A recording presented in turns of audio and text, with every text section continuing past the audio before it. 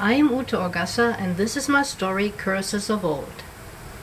The summer curse had taken hold in the late days of August, and it made Heine shudder to see it move over his land. The sickness, mercilessly cutting down villagers left and right. Heine watched the unmistakable signs.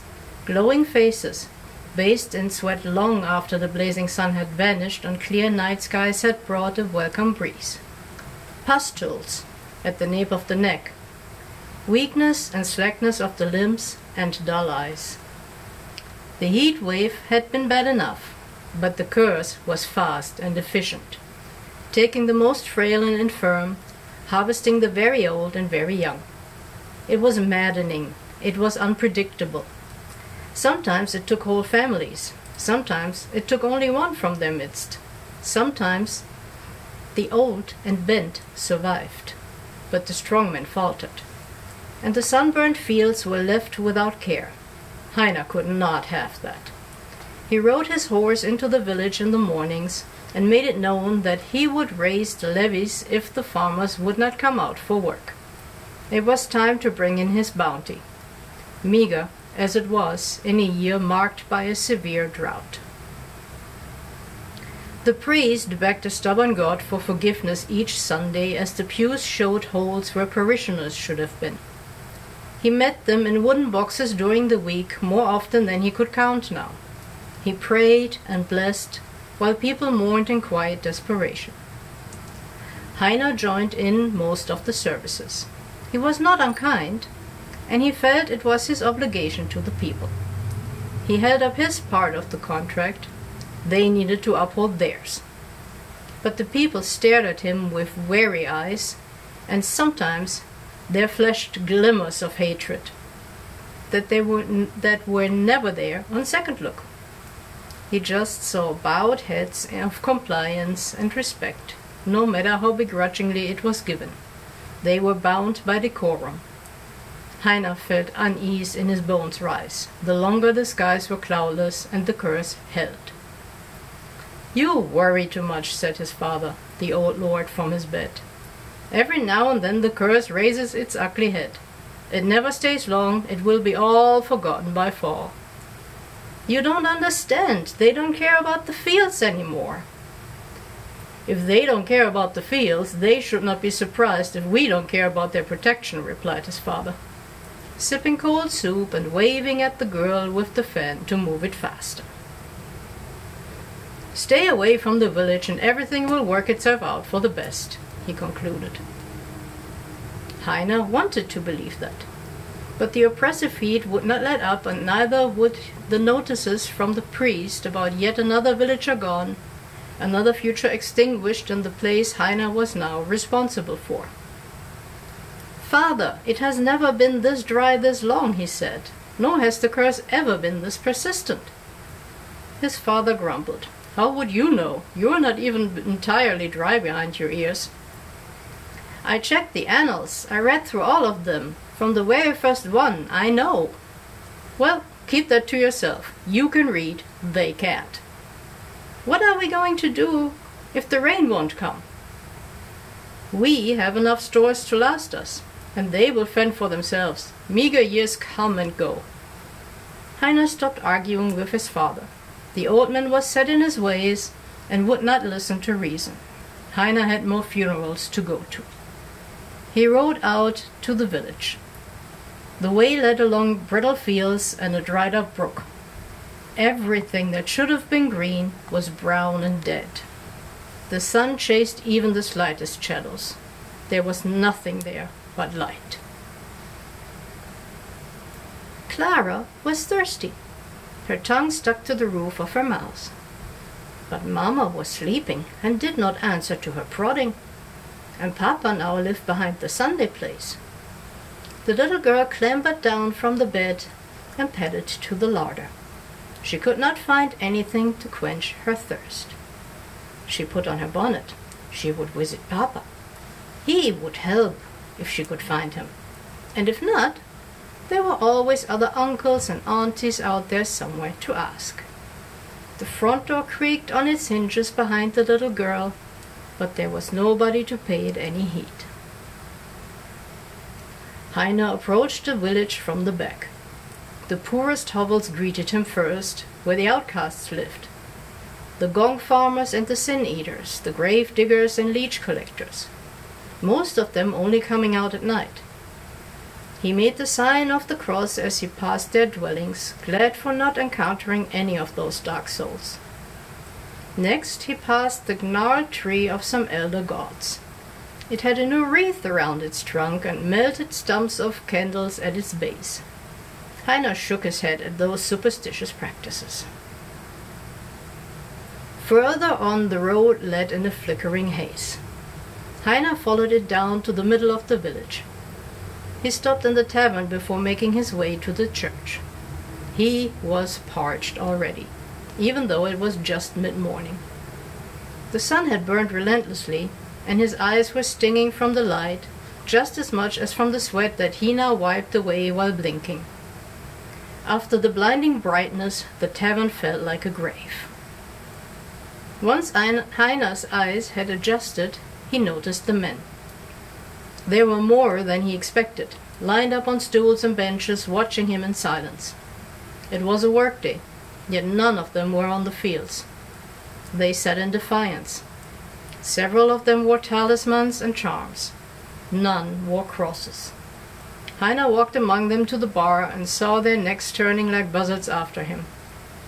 He had to clear his tight throat before he could speak. "An ale, good man." The tavern keeper filled a tankard with a listless liquid halfway full. "That is not measured right," said Heine. "Half rations until we can brew again," the keeper replied. "Well slow." A murmur went through the men. Whispered conversations swelled around the room. Heine looked back at the crowd and was greeted with a wall of silence. He turned towards his drink again. He took a swig. The ale tasted warm and pitiful. It did not quench his thirst. He almost spat it out. A lazy fly killed itself inside his tankard. "Have something stronger?" he inquired. The tavern keeper brought out an earthenware bottle, unstoppered it, and poured a clear liquid into a pewter cup the size of a man's thumb. "That'll give him chest hair," Heine heard someone whisper behind him. He didn't even bother to turn around this time. Nobody would dare to admit to seeing nor hearing such a jest. He swallowed the liquid instead. It went down his throat like fire. He felt a cough coming up, but he suppressed it. He he needed to get through to these people. He was their master. He was their rule, their law, their judge, and their salvation. He was not his father, and every eye in the tavern was watchful and leering. Heine turned toward them once more. "The drought will end. Rain will come. God willing, it will come soon." "Only God has not willed it," said a voice in the crowd. Heine banged the tankard on the counter. "Then maybe you should pray harder for him to hear you." He marched with heavy steps out of the tavern. He could feel their eyes heavy on his back. His hands shook and he balled them into fists. His father had done things like this and worse all the time when anyone dared to speak while he was holding the floor. But just like everyone else, Heine knew he wasn't his father. He took his horse and walked over to the church. The little girl had forgotten why she was walking down the main road, but it did not worry her. The road itself was playing with her, showing her shiny treasures of fantastic dusty rabbits, or waving pathways right in front of her. Clara saw them all and followed the road to touch them, but whenever she reached the spot, they were gone. She only found the everlasting dust covering her bare feet. But look ahead! Another fantastic sight. Clara decided to investigate. Heine entered the church. Sprinkled through the pews, heads bowed and whispering, women were praying, begging and pleading for life, or at least a better place for their souls. Several of them were veiled in black. One still held a dead baby in her arms. Heine found it the most peaceful sight in days. She placed it in a tiny coffin with care and tenderly closed the lid. The funeral would commence within the hour. He looked for the priest. He found him coming out of the alcove, mopping the sweat off his brow and bringing new candles. The priest's face fell once he recognized who had come into the church. He deposited the candles in the blessings box and motioned Heine to follow him. Heine went into the sacristy after the priest. He genuflected as he passed the cross. A meager Jesus looked on as the two men headed towards the priest's place of privacy. The priest closed the door and Heine sat down in the only chair. "What can I do for you?" asked the priest. Heine eyed the bottle of wine and the stoppered carafe of water on the table. He wished to have a sip of either, but he knew they were not his. He exhaled. "Your parishioners are uncouth and get more disobedient by the minute. Do you not know how to put the fear of God into them any more? Where is the respect? Where is the devotion? I preach the fiery gospels. I pray with the desolate. I hear their sins and absolve them. What more do you want me to do? Make them listen. I remind them at every opportunity to follow all commandments and to look inward and to clear their souls of any wrongdoing, so that their reward will come. What about their punishment? They are living it. Eternity is not easy to convey." Heine scoffed. What good was being the extension of God if God was not revered as omnipotent and almighty?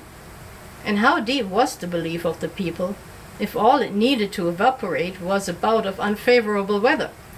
The priest was a disappointment in keeping the order of things. "Did you bring me more water from your well?" the priest had the audacity to ask. "If I had thought about bringing any, I would have drunk it by myself now," replied Heine. "What about the funds for the roof and payment for the grave diggers? What about it? It is not my obligation to fund your every desire." The priest opened the door. "I shall pray for you." The little girl watched the horse standing in the church's shadow. The horse nosed the ground in search of grass, but it had to face the same disappointment as everyone else. Nothing alive was coming out of that ground. It snorted. It was a pretty horse, chestnut in color, well-fed, tall, muscular, strong. It had a saddle made from supple leather strapped to its back. Its coat was shiny and its eyes vivid. Clara decided that she liked the horse very much. She scratched her neck, her little fingers coming away bloody. She didn't care. Everything was better than this itch. Her forehead glowed and she swayed in front of that horse, not sure if the ground was moving or she was. The flickering heat had shown her many pretty pictures already that day, but nothing better than that horse. She came closer. The horse nickered. Was it real? How could something this pretty be real? She knew about horses, of course. She had grown up around them. But they usually were sturdy, stout fellows, mostly dappled and calm. And recently there had been fewer and fewer of them. And they did not look stout anymore. They looked miserable. You could count their ribs, and their eyes were dull and their coats even more so. They were wandering listlessly, if at all, behind their farmers. They were a sorry sight. Not this horse. It was massive and lively and looked like a magical being. She longed to touch it. Heine blinked once more against the piercing sunlight. The words of the priest still echoed through his head. Fire and brimstone did not face his parishioners any longer, for fire and brimstone were already here. When he could finally focus again on the world outside, he saw a little girl standing right next to Rowan. What was she doing there? "Hey," he said, "get away from the horse." The little girl didn't hear. She touched Rowan's neck now, her face in utter admiration.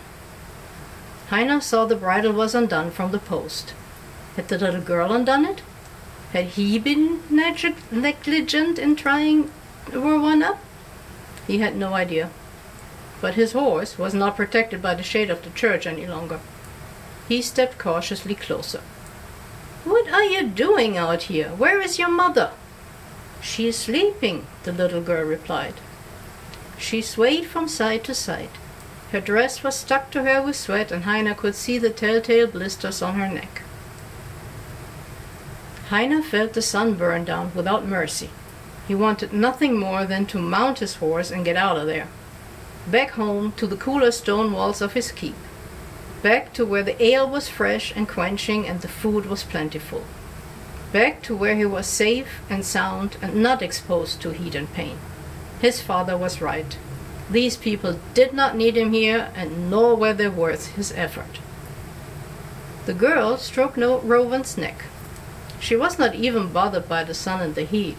Of course, she was carrying her own heat within her. Heine thought she was not going to make it through the night the way she looked. "Step away from my horse," Heine insisted. The girl just smiled. Behind him, Heine could hear folk pouring out of the tavern. Then three things happened fast as lightning strike and slow as a dream. The church bells boomed for the service. Boom, boom, boom. Rowan reared. The little girl screamed.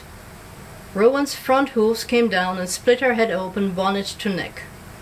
Next Heine saw, she was on the hard ground, blood pulsing out of the open gash her head used to be. The parched earth lapped up the spilling liquid greedily. Heine saw the panicked look in Rowan's eyes. He moved towards his horse, forcing himself to calm Rowan with steady "Whoa" and "Slow down, boys." He cast one disgusted look to the mangled corpse of the girl. Why had she been there to make his day even worse? The last thing he needed was having to chase his horse in this heat. He wasn't even sure that he would still have it in him to run. The church bells ceased their booming. They still echoed inside Heine's head. He managed to catch the bridle and keep Rowan from bolting, the two of them doing a little dance to gain control. Rowan was frantic, the whites of his eyes showing. Heine glanced backwards to see what his horse was so afraid of. There stood the men of the village in a half-circle around him. He noticed their sweat-drenched shirts and hard eyes. "Your horse killed Clara," one of them said. "It was an accident," Heine replied. He carefully divided his attention between the men and Rowan, who was pulling on the bridle.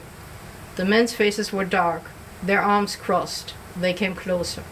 The blacksmith was carrying a hammer. Heine felt the urge to mount, but Rowan was closer to rearing up once more than holding still. "Not only do you do nothing to help, now you are killing our children outright," said the tavern keeper. Heine noticed the cudgel in the man's hand. "You have abandoned us, and so has your God," said another. The circle of men was tightening. All of them were armed. "Poor Klärchen never did harm a soul," said a third. Heine stepped backwards. "The girl was sick," he said. "She wasn't supposed to be out here, all feverish, by herself." The Wainwright stepped forward, his chisel at the ready. "You spilled her innocent blood. And all you cared for was your pretty plump horse," said another man to his right. Heine could not hold on to Rowan and step back any farther without stepping on the corpse of the girl. Even now his foot had landed on something squishy, and he was not going to spend another nauseating thought on what that could have been. He decided to let go of his beloved animal and flee into the church. The church would be his sanctuary. It had to be. The Wainwright snatched the bridle. The chisel came flying, hitting Rowan's flank, and the tavern keeper bludgeoned the horse's head. Rowan's screams were harrowing. It reared, kicked and jumped, but it was no match for the angry men. They broke its legs, slashed its hide, tore its insides out. The stench of its blood and guts in the heat was sickening. Heine turned to run. He could not. The circle had closed. He was trapped inside it. Helpless, he was forced to watch them butcher his most prized possession, his pride and joy. Once they were done, their hands bloody, their faces delighted in sneers, they looked at him. Heine fought nausea and his limbs were shaking. The church door opened behind him with a groan. The priest stumbled out. He was followed by the women. "Sanctuary!" Heiner cried. "You killed my horse. Isn't that revenge enough?" "What happened?" yelled the priest. "Stay out of it or you'll be sorry," said the Rainride. The women crowded around the men, and one of them pointed at what was left of Clara and screamed. Another stepped forward to poke the dead horse. Any hope to plead to the fairer sex vanished from Heiner's mind when she said, "This will tide us over for a while." The priest composed himself. "Good people, show mercy, and beg for forgiveness for what you have done. The Lord shall grant you salvation if you repent. Do not act rashly. Thou shalt not kill." Some women crossed themselves, as did two of the men, but the rest of the crowd stood motionless. They all stared at Heiner now. Pointing his bloody smeared cudgel at him, the tavern keeper spoke. "The time for your God is up. He did nothing for us. He is not ours. It is time for the old gods again, and they demand your sacrifice."